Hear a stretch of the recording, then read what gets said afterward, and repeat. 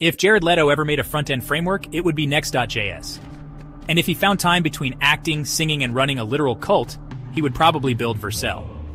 Next.js is not just a tool, it is a vibe. Every developer YouTuber uses it. Every tutorial ends with deploy to Vercel. It is not a framework, it is an initiation ritual. They say it is open source, flexible, community-driven. But by the time you are using app router, edge functions, middleware, and ISR, you have basically joined a front-end megachurch. Oh, and that free hosting? Only free until your traffic spikes. Then you are locked in deeper than a startup at a WeWork, paying Vercel to interpret the sacred cache configuration scrolls. To be fair, it slaps.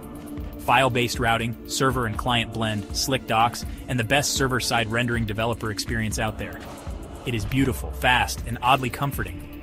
You do not choose Next, you join Next, mates. And once you deploy to Vercel, you are not a developer. You are a follower. Next.js is the Jared Leto of frameworks. Brilliant, charismatic, and just culty enough to keep you saying, yeah, I'm fine, I swear. Credits Tech and Code Bytes. Subscribe if you want to join a cult.